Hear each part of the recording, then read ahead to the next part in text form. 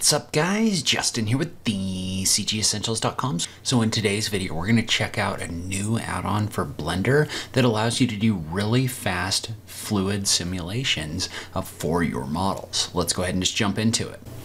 So Cell Fluids is an add-on that's currently one of the top add-ons in the Blender market. And so I wanted to give it a try and see how it worked. But basically what it is it's a tool that allows you to quickly simulate fluids. I think it's using simulation nodes inside of geometry nodes.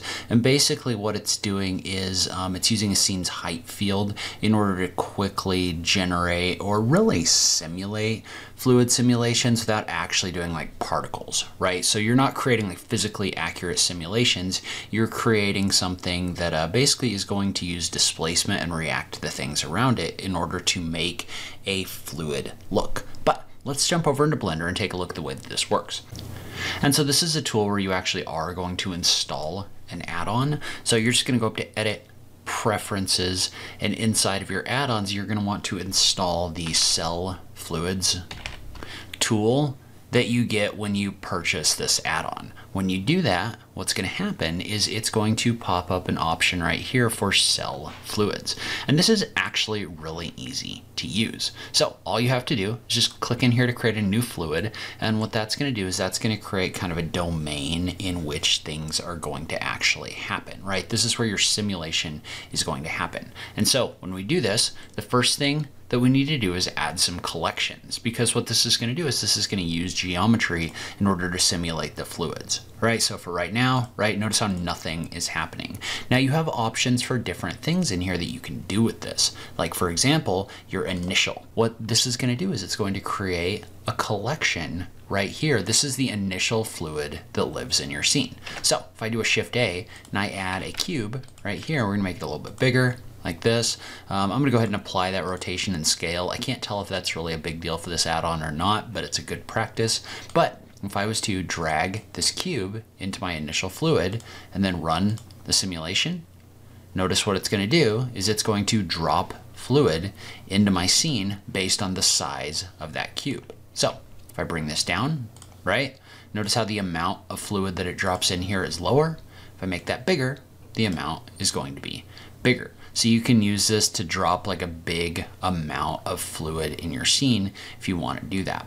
Okay, so that is an initial fluid, right? If you want to just dump like a bunch of fluid in here at once, you can use this in order to do that. Now, I don't necessarily want to do that. What I want to do instead, and I'm going to click back on my Cell Fluids object, is I want to create an inflow. That's going to be an object that's actually going to make fluid flow into your scene. Right, so if I go back and I reset the simulation, notice how where before we just had like a singular amount of fluid in our scene like this. If you set this to be an inflow, the fluid is actually going to flow into your scene like this. And you can adjust the amount of fluid in here by making this bigger or smaller, right? So if I make it bigger, it's going to add more fluid. If I make it smaller, it's going to add less fluid, like this.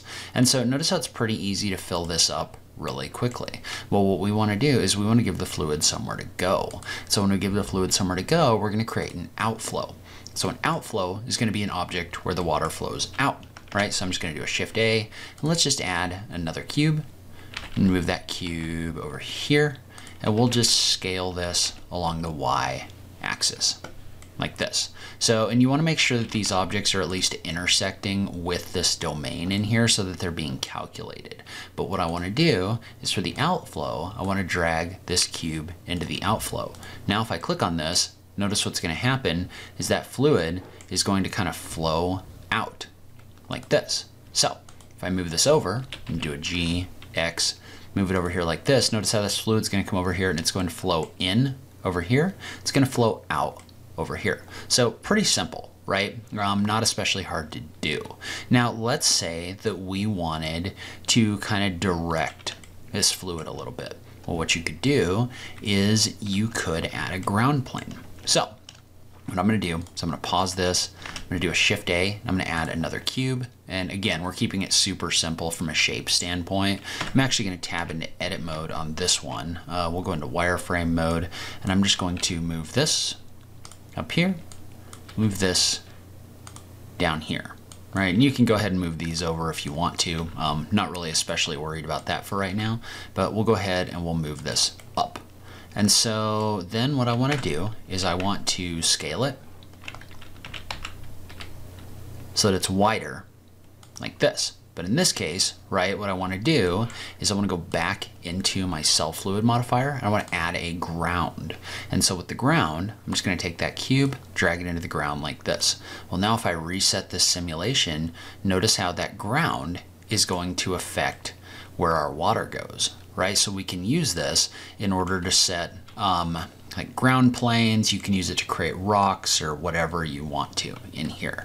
Now, you can also add objects in here that are going to affect the water. And everything I've seen, everyone seems to be adding these as a part of the ground object. So we're gonna do that right here.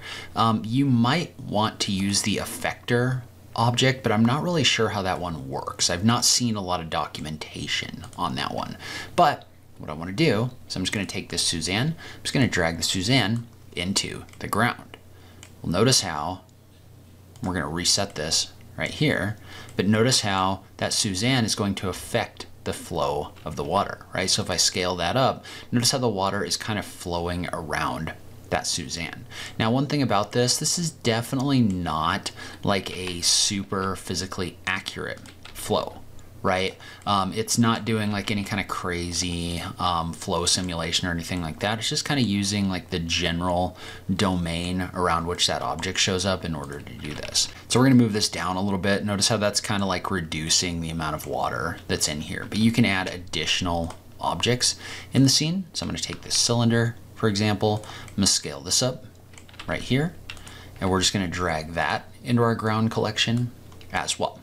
And so now when this resets, notice how it's going to use that cylinder in order to affect the flow of the water as well. And so this is super interesting because it's basically calculating these flows in here, just kind of using the domain of the objects without actually doing any like crazy, it's not doing anything crazy when it comes to the actual simulation itself, which makes it really fast. And so there are different fluids that are contained in here as well, right? So if I select, and these are more materials than anything else, but if I select this domain, come in here and I adjust this, notice how there's different fluid types for like blood or mercury. And so there's also a milk setting in here, as well as a dirty water and a clean water. And so I do recommend that you take a look at some of the demo scenes that come along with this because they're actually really interesting. So like, for example, this is the coast scene. You can see how what he does is he creates like an initial block of fluid, and then he's got an object in here that's rotating. And let me click on that real quick.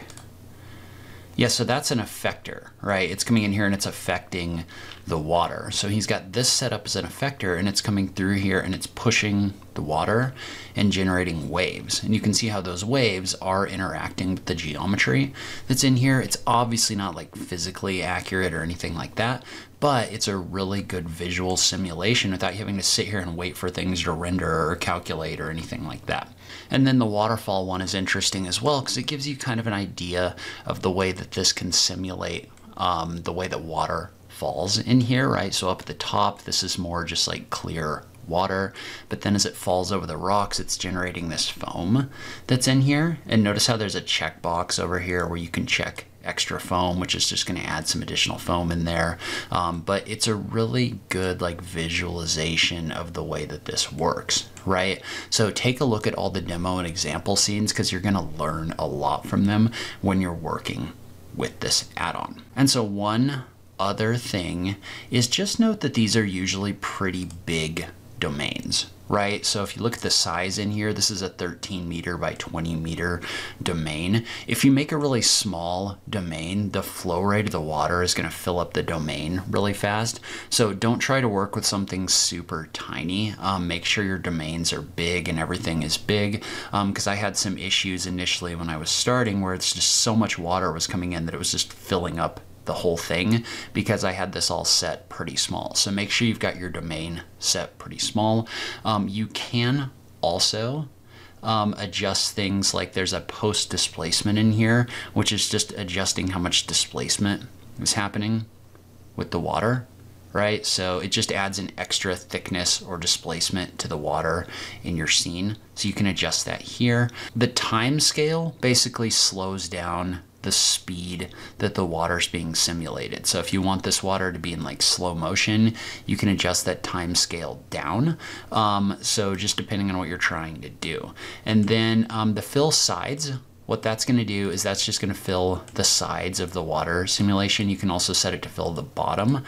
You can't really see that right now because it's kind of blocked, but it would basically fill in the bottom of the simulation in here. So depending on what you're trying to do, you can toggle that on or off in your scene as well. And so there's a bake option in here as well, which basically stops the simulation and it bakes this to an animation. So if you want this to be animated and you want to export it, you can use the bake option in order to do that. I can say I have not tested that one, so I'm not sure exactly how it works, but theoretically that would give you the ability to export this to another engine or something like that by creating that animation. Like I said, not 100% sure how that one in particular works, but it is there as an option. So for me, tools like this are super interesting because waiting for fluids to calculate is just like painful for me. I just really don't like working with it because there's so much physics involved. So something like this that's super fast, I really enjoy.